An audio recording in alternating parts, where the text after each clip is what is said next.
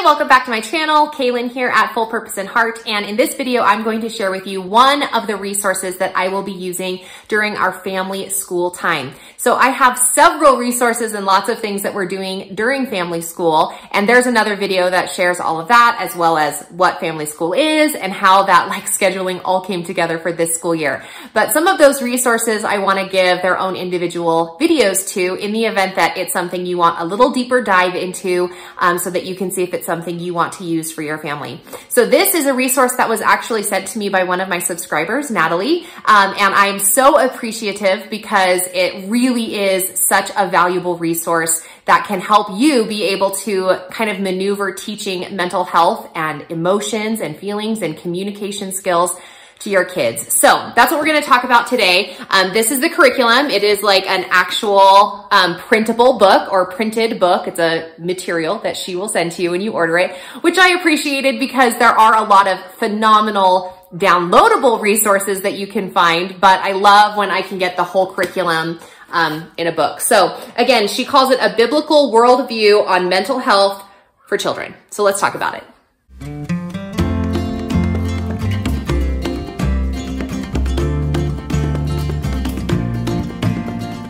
Okay, so as I mentioned, this was a resource that was sent to me from one of my subscribers, Natalie, and this was compiled over her 10 plus years in experience in the mental health field, using all kinds of resources and colleagues and all of the scientifically based understanding of mental health, and putting it together in a way that we mamas that don't have any of that experience can then use with our kids. So it's really thick, as you can see, but inside she has included activity pages as well as like word for word directives that you can use. And she does that in like purple. She does it all, it's all color, obviously. Do you guys know Kaylin at all? Like if it's a color book, I'm already mostly sold. Okay, so you can kind of see on this page here, the text, it's hard to read, but the text here is in purple. And that's kind of the indication that it's something that the parent is going to say. So let me just kind of show you really quick what the overview is, and then I'll show you how she built out this curriculum and why I'm excited to use it and why I think it's going to be a huge asset for us this school year, how I'm going to use it, all that good stuff. So she has her table of contents here. The first through 9th chapters, so the first 9 chapters are emotions, and she begins by teaching you to talk to your child about how would you define emotion? What is an emotion? And if you have ever seen like a behavioral psychologist or behavioral teachers in the school system, I have a sister-in-law's sister-in-law, anyway, a member of our family who actually does that in the public school, and she teaches those emotions. And a lot of times they talk about how the beginning understanding of emotions are very generic. I'm sad, I'm angry, I'm happy. But when we can unpeel those layers, we can actually get to the root. And that's what this book is going to help you be able to walk through and manage with your child.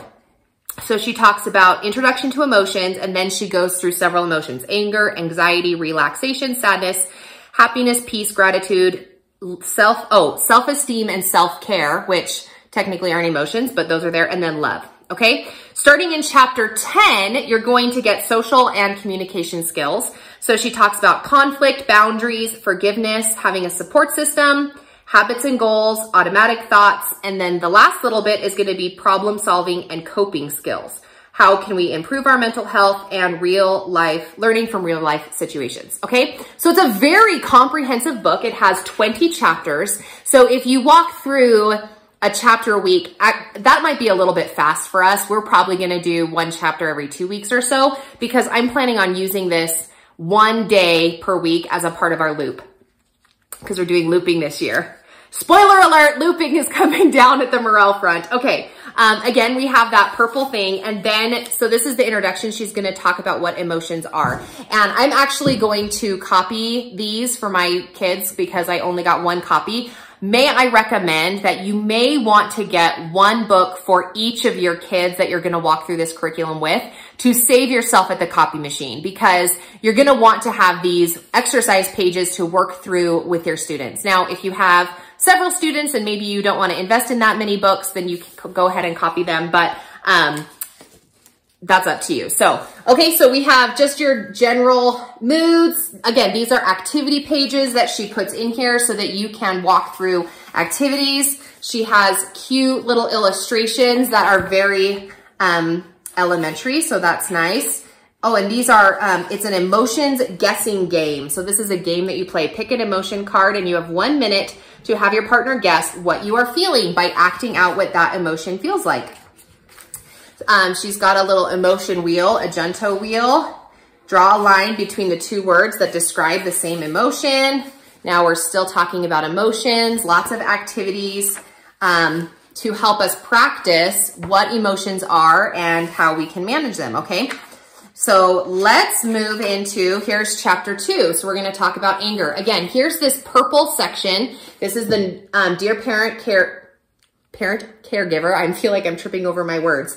And it's gonna explain how you're going to present this chapter to your kids, okay? It also has a journal exercise at the bottom. I've just noticed this red little section. It's a journal exercise for the parent or caregiver. What were you taught about anger? How did your parents express anger?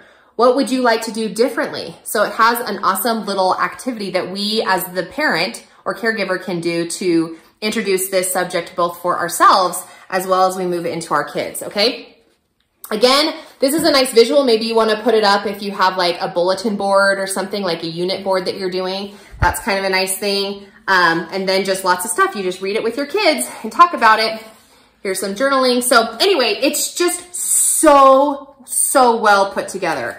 Here we're talking about happiness. She also includes scripture. So here we have Psalms on the bottom. I don't know if you guys can see that, but she has Psalms on the bottom and a Proverbs, happy is the person who finds wisdom.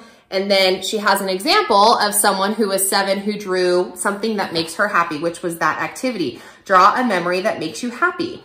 So, oh, look at how darling this page is. Look at the artwork. Isn't that gorgeous?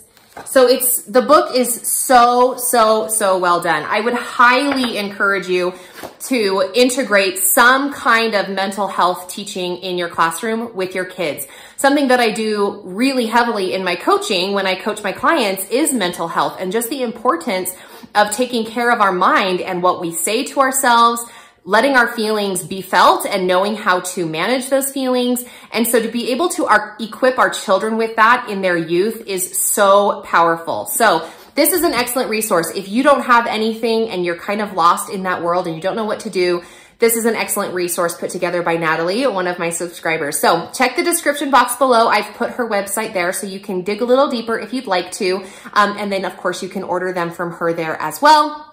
This is, again, a biblical worldview on mental health for children by Natalie. I'm not even going to say her last name right, but is it Duhan?